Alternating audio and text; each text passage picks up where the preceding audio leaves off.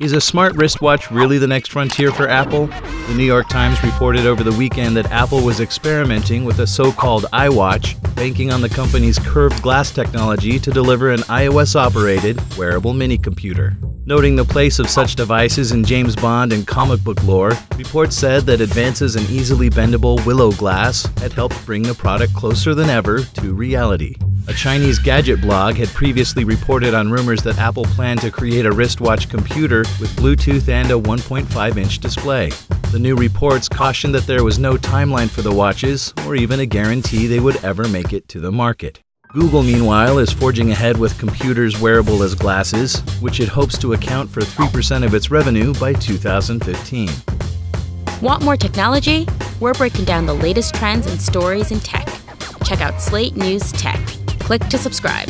Like us on Facebook at Slate Video, follow us on Twitter at Slate Viral.